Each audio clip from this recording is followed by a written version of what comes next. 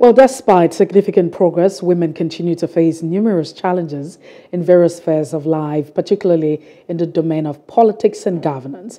Now, beyond ministerial appointment, recent administration also appointed women to leadership positions in different governmental agencies and parastatals. The appointment by the current administration in the past few days signals a departure from the posture of government under the immediate past administration. While these efforts have been demonstrated, a commitment to women's involvement in government challenges and limitation must be pursued.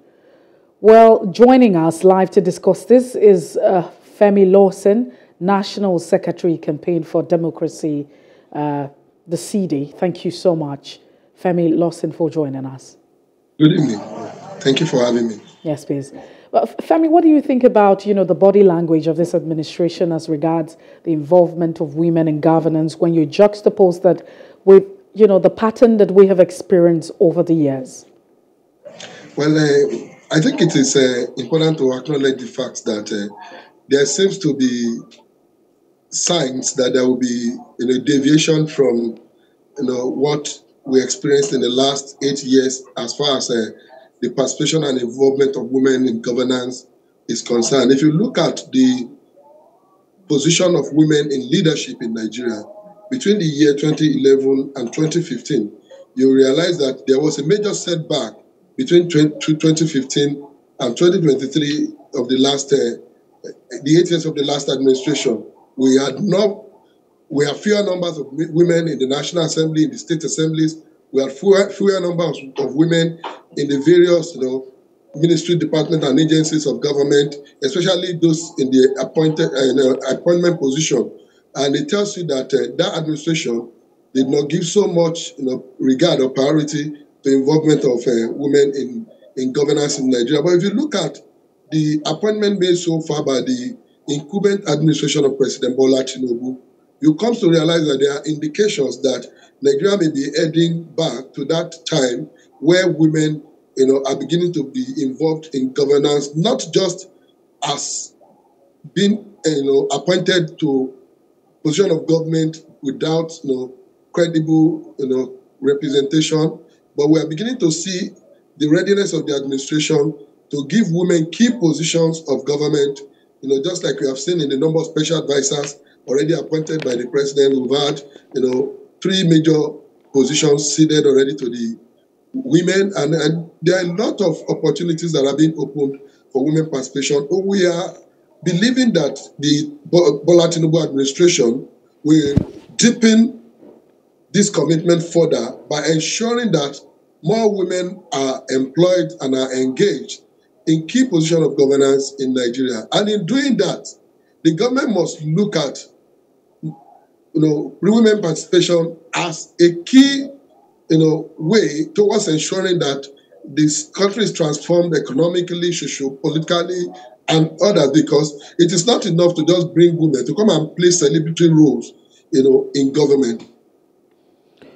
Well, you talked about, there might just be signals and signs for this administration, but having signals and signs, it's not the actual deal. But quickly, let's look at the national agenda policy that was formulated, and then the issue of 35% affirmation action in Nigeria, which was in 2006.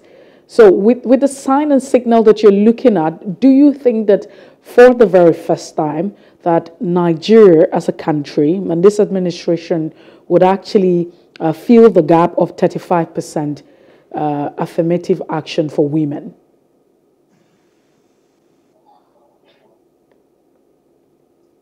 Femi Lawson, can you hear me?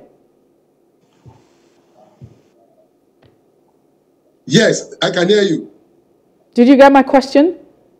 Okay, now is the country ready to fulfill the 35% of affirmative action? Not necessarily the country. I'm saying, of course, the nation, we have a new dispensation which is led by Bola Tinubu. And I'm saying that prior to this time, in 2006, there's been an affirmative action followed by the national gender policy that is asking for 35% in terms of appointive, position to women And you mentioned that there might just be signal and signs from this administration. And then I'm saying the 35% affirmative action or quota.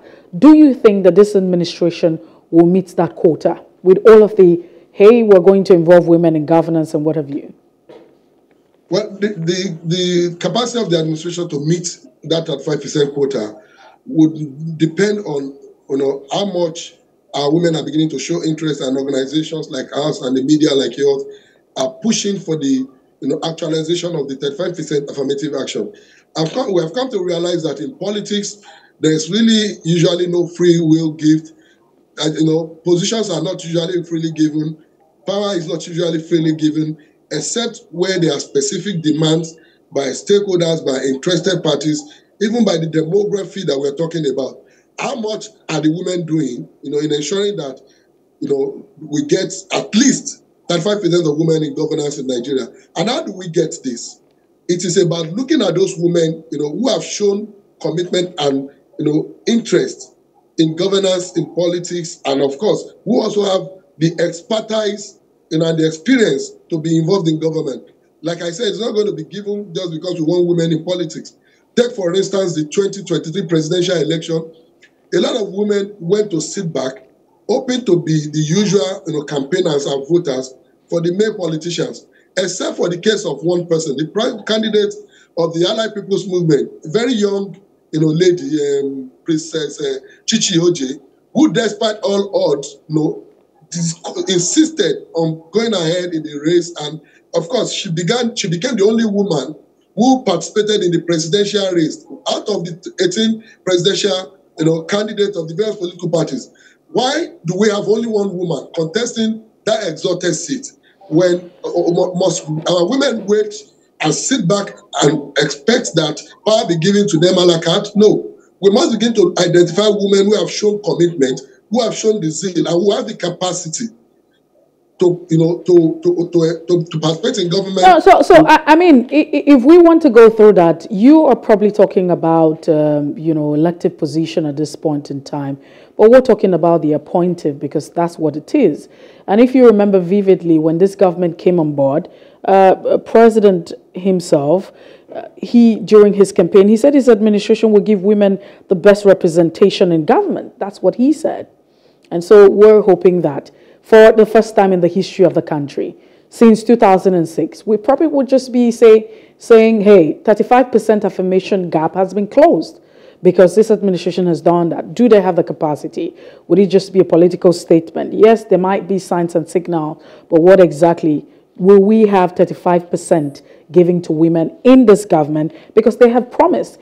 And if you want to talk about women not being capable, whether they are ready, they have to just so qualified and all of that. There are too many qualified women who are out there, knowledgeable, they have the expertise. You want to go everywhere, they're there. So the problem then again is, will this government fulfill or close the gap of 35% out of the 100% and give 35% to the women? Yeah, in achieving that, we must, as advocates, we must, as the civil society, we must, as the women, begin to make these specific demands. The truth is that, like I said, no president, no governor will just wake up without, especially when you look at the dominance of the men in Nigerian politics and administration. The men want to have all the elective position, all the appointment position, if possible. So we must begin to insist that the women are considered, and at least the government must be ready to give that minimum of 35% of appointment positions, that are going to be occupied in the government to the women. And this must be women who are competent, who have experience, who have expertise in various fields. There's nothing stopping this administration from giving the women, the responsibility of constituting the bulk of the economic team of the administration. We have seen, how women have performed excellently in terms of economic management in the past. So we'll bring experience and bring competence and people who have the experience and expertise on board to come and drive the economy of the country, to come and drive key sectors of governance. And I'm sure there will be productivity, there will be results if this is done. Well, Femi Lawson, why exactly have we grappled with this? I mean, for a country as ours, We know that for Africa as a continent, there are other countries that are, looking up towards in the continent as a big brother. What exactly has been, our concern with the involvement of women, our challenge or, struggle with involving women in governance, that we have had to have a policy to that effect, and up until now, implementation is just the problem. Not for the cost that you lack women that are qualified. See, the idea is that we should be concerned because there has been a deliberate, tendency by the state to continually suppress that particular demography, which unfortunately constitute the bulk of our population, the majority of our voting population, who constitute the strength of any society that seek to develop. No society will seek to develop without involving the women in the development plans of such society. But unfortunately, governance in Nigeria in the past have been reduced to the business of the men. And that is why this demand, this agitation, and another sort of need for policy, implementation arrive and are continue to be in the front burner of our discussions. And that is why we are still here today. And until we begin to see very conscious efforts by government and other institutions to position women and allow them to earn, as much as the men are earning in terms of access to government, in terms of access to, institutions of state, we may continue to have this kind of demand and this agitation for policy implementation. And we must consider that this is a demography that is strong, that is large, and cannot just be pushed aside and reduced to supporters of government and political parties. So there's this saying that, is out there. A lot of people have stated that if women are given the position or given the opportunity in governance, it would be a spinner for the nation. It would turn things around, being the fact that if you look at the nature of women, they ought to be mothers, and they would also bring all of that, into governance. Do you agree with this school of thoughts? I completely disagree, and I will continue to disagree with that school of thought. It sounds so much like, an inferiority complex on the part of people who push such positions, especially men who push such positions. If you look at where women have been, given positions of responsibility, using this country as an example in the past, you realize that rather than coming to become dominant, they rather become so useful to the system and become so productive in most cases, even more than the men. And if you look at in the past, Nigeria's economic team has always been headed by a woman, and the records are there that even after office, Dr. Ngozi Okonjo-Iweala has continued to remain relevant and remain productive, and just like every other woman who were in that economic team. Like I said, if you look at some of the women that have participated in politics and have contested election in Nigeria today, you have seen how much they have been able to rally the men around them, to ensure that they deliver on this mandate or, the promises that they are making during elections. It is usually the men. I'm a man, but it is usually on our part as men that I find it difficult, playing, as operating as team players rather. But I think the women have the capacity to, get more people to work, get more people to drive the process for productivity, even than a lot of men who are usually of that sentiment. So we're saying that I think that you were going to agree with this school of thoughts, because when I talked about the spinner, I meant that, it was going to be for the positive for women. So yes, you were agreeing to it, not disagreeing, because your position felt like you were agreeing to it. But that's it. But just quickly, because we're out of time. So are we then saying that the issue of governance and politics is a gender issue, that if you're a woman, you can do better contributing, to governance and development and policy making and decision, or if you're a man, it's a different thing? Is it now a gender issue, or is the issue of capacity, individuality, personality, among others?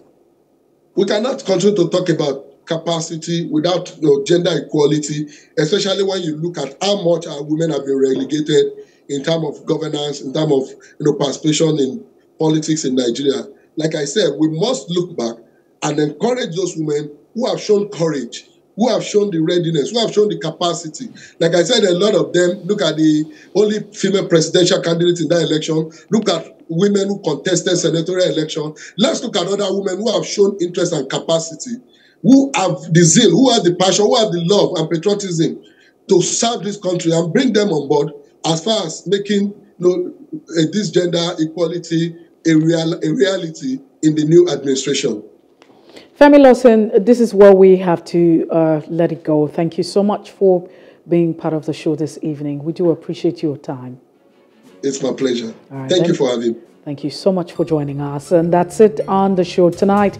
I am Messi Ebopo. Have a good evening.